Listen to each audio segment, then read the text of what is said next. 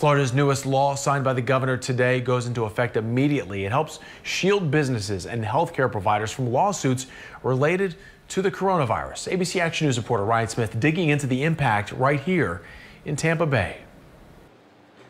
1 year after the state shut down. Early on, when we were fighting this, there was so much unknown. We were just pivoting as quickly as possible. Jeff Gigante is thankful for Beachy's doors remain open. He calls Florida's COVID-19 lawsuit protection bill critical in helping business owners survive the pandemic. So it's the burden of defending yourself, which costs thousands of dollars. And small businesses, a lot of them are struggling at this time coming out of this pandemic. They don't have the extra resources to defend these frivolous lawsuits. Signed into law on Monday, businesses, governments, and healthcare providers will be widely protected from COVID-19 lawsuits. The worker or plaintiff would have to show that the defendant deliberately ignored guidelines preventing the spread of the coronavirus. The plaintiff would also need a signed note from a doctor stating with reasonable certainty that injury or death caused by COVID-19 was a result of the defendant's actions. I believe there could be very prolonged court battles,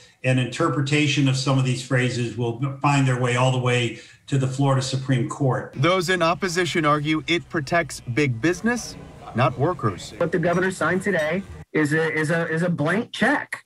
No matter what businesses did, no matter what they didn't do, everybody's got this blanket immunity, and no matter who was harmed or how they were damaged. In Tampa, Ryan Smith, ABC Action News.